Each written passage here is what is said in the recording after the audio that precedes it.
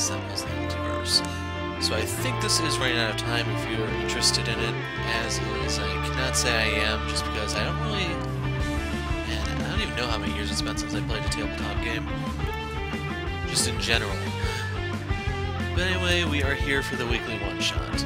So I'm still in a little bit of a bad mood after how annoying this freaking Mayday one was, and Iron Legacy is stepping up to be the one to accept my frustration. So here we are with the big game. So Jim knelt and gathered a handful of dry and lifeless soil. He smelled it, then tasted it. Why, I don't really know, but okay. Grinding the bitter alkaline dust between his teeth. He's here, the Venerable Ranger announced. Now y'all might think you know this man. More with caution. I've seen his deeds at another time, and he aims to do worse. Jim shook the dust off his hands and adjusted his hat against the harsh glare. I reckon his style and justice and mine don't exactly line up. But one thing is clear. We bring him in today, dead or alive. So we need Mini-Pack 2. Who's in Mini-Pack 2? I don't know. So Shattered Timelines will give you Chrono Ranger and Iron Legacy. Vengeance will give you Parse. I don't know, maybe the Final Wasteland is Mini-Pack 2? So this is Advanced Iron Legacy. And now, with Iron Legacy, you know you're in for a fast game, which is really good because for the entire month of May I am pressed for time and I can't really afford another one of those Mayday games. And overall, the deck is stacked kind of in your favor. You kind of see what I mean. So let's just go ahead and get in and I can show you the game text. I will never let down my guard. Justice must be dispensed to all. Now. Think good and hard, partner. I aim to put you down, and I'll miss. So, if you don't know how Iron Legacy works, because I don't think he's really played that often by a lot of people. To be completely honest, I think it's like the 4th or 5th time I played him. He enters play on Ironclad Tyrant side. He will shuffle a number of cards from his deck until he gets his 4 ongoing cards. He will know heroes in play. Everything else goes back in the villain deck, it's shuffled. He will flip when he falls below 20 hit points. If you notice, he has a measly 32. I don't actually know if that's how much Legacy he has, or if he actually has like one more just for the sake of having one more. Now his danger sense is permanently on. You have to remember when you're facing this guy, all of his cards work in the context of a Legacy deck. So danger sense, the Legacy's first ability, always active. At the end of the villain turn, he deals each hero target 3 melee damage. So I can't remember what the card is called now, the one where he's smashing the mobile defense platform on the card. It's like Flying Smash, I think. That's basically his end of turn effect, and he hits everyone with it. Now in advanced mode, all the damage he does is irreducible, so if you were hoping, hey, Neurotoxin Dart Thrower and Kinetic Shield, you're in business, right? Yeah, not happening. So then once you knock him down low enough, he will flip. Now notice he only does this at the start of his turn, not as soon as he immediately goes below 20. It's not like Baron Blade or something where he just flips like that. There's a check that's going to be involved and you can bypass it, which I aim to do. So once he falls down low enough, he goes into Motivated by Desperation side. He will flip back if he has 25 or more HP. So on this side, Fortitude is permanently in effect. He takes 1 less damage. And then at the end of the villain turn, he deals the hero target with the lowest HP, hero -1 melee damage, and regains hero +1 HP. So this is the motivational charge in effect. And on advanced mode, whenever he's going to be dealt damage, he redirects it to the hero target with the highest HP.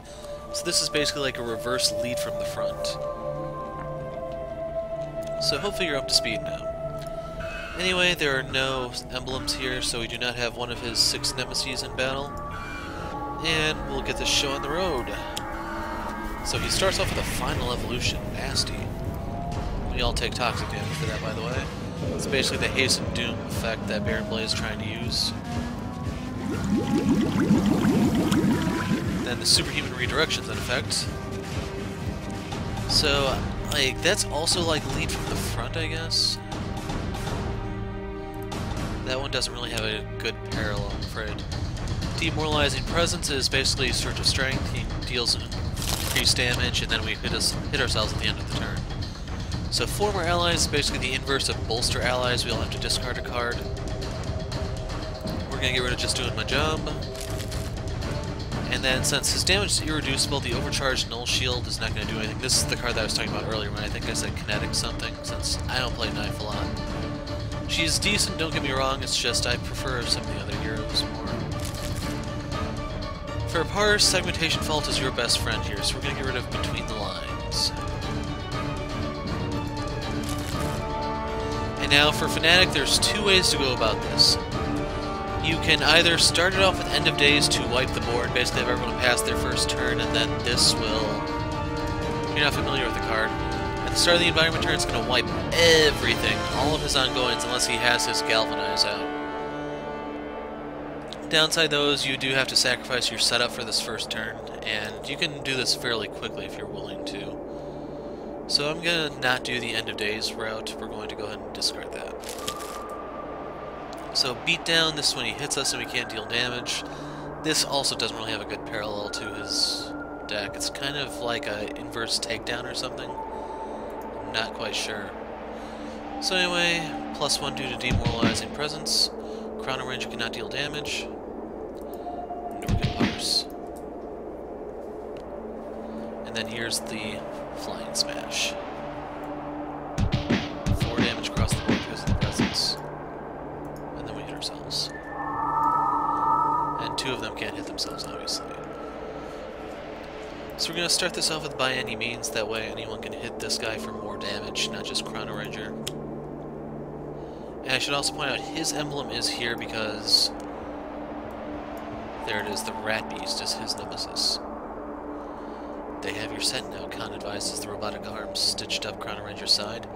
I don't want to tell you what to do, but you should shoot them. So I don't really know if there's another hero or villain who has a nemesis in the environment normally. Like Omnitron might be an exception, but I'm not entirely sure.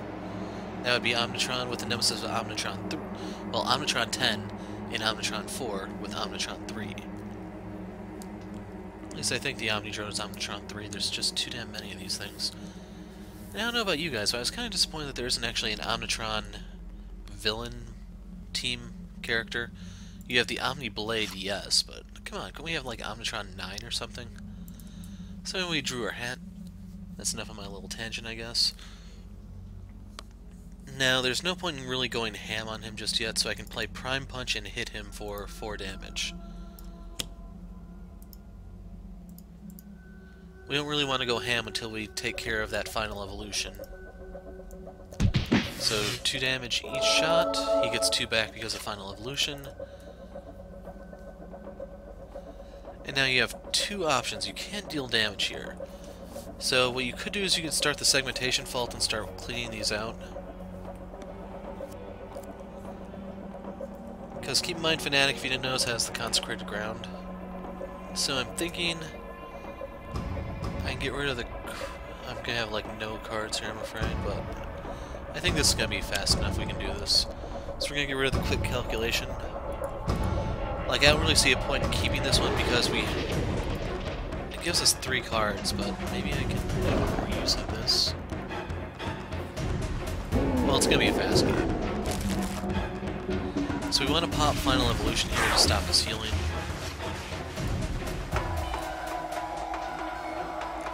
We want to play Consecrated Ground. That'll allow us to destroy this. We can hit him for 2. And we're going to stop there.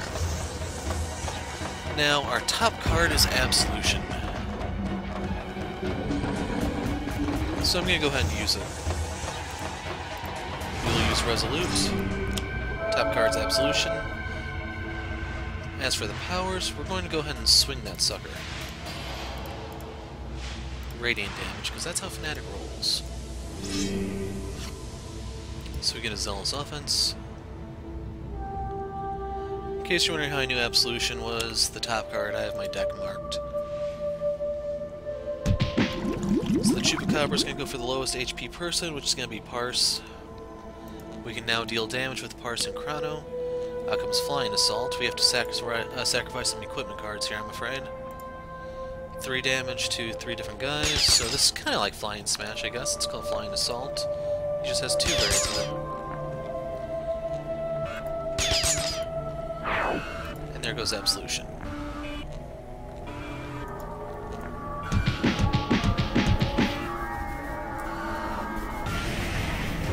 So I don't know about you, but I'm adjusting my hat. We're going to play the ultimate target on him, and now we can start pinging him for 3 damage at a time.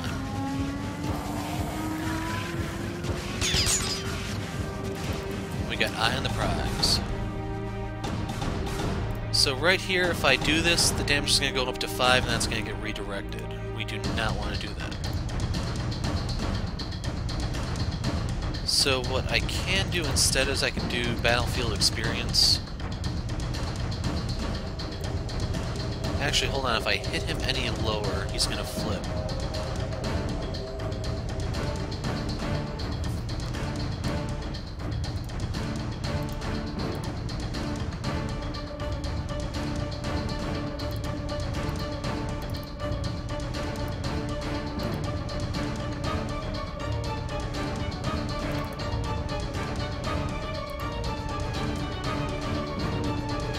So right now the big question is, can I kill him before he goes back?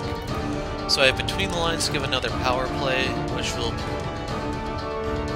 yeah, she'll deal 4.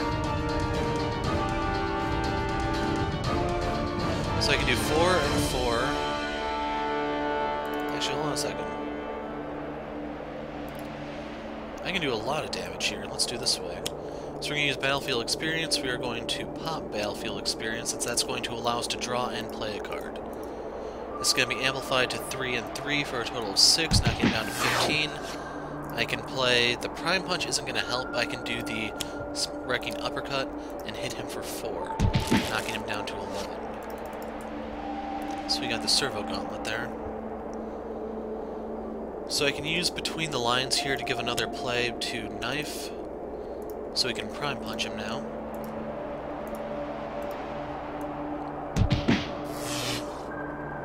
And then we can shoot him.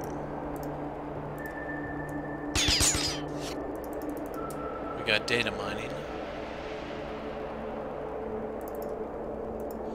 So now the question is, do I want to try Divine Focus? If I do, I can hit him for 3 damage. My top card...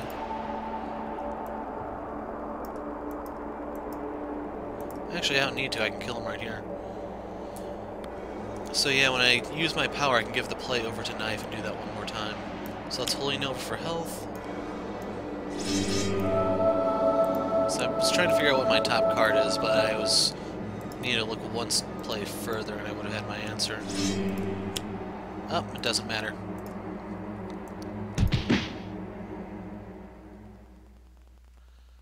So that was 2 rounds, I think? Yeah, that's the downside to Iron Legacy, is just his small HP pool. So in case you thought you were going to get rocked like last time, and if you don't remember last time, because it was a while back, here's your previous encounter with Iron Legacy. So we had Mr. Fixer, the Adept, and Scholar here, and it was really, really rough. I think your only way to get through this one is you have to sacrifice the Adept or something like that. It's a very, very complicated one. I can't stress that enough. But yeah, with that out of the way, you got my warning for March. May. Due to the nature of how this month is going to go, I don't know if these one-shots are going to be on time, if I'm going to get them done at all, or what. In case you're wondering, it's just there's a crap load of games coming out this month. I'm already doing Trails in the Sky. There's 3 other ones coming out this month that are types of games I would play. And trying to fit all these together is going to be tough. Like, odds are I'm going to have to stop playing League for a little while. And worse come worse, I may have to stop playing Sentinels, which may not be a bad thing, because I might be back in time for Villains, you know? People will want to see Bugbear in action, right? Or Hammer and Anvil, or Biomancer or something. The fun thing about Biomancer is he's going to be the Scholar's nemesis, the only one in the game. Other than the one that will appear in, I forgot whose deck has Hermetic. But yeah, Scholar kind of got overlooked in the whole Nemesis thing. I know, heartbreaking. Poor guy. Unfortunately, I don't think he's really crying over it. But yeah, calling it quits here. I'm the Hero of Light. Thanks for watching.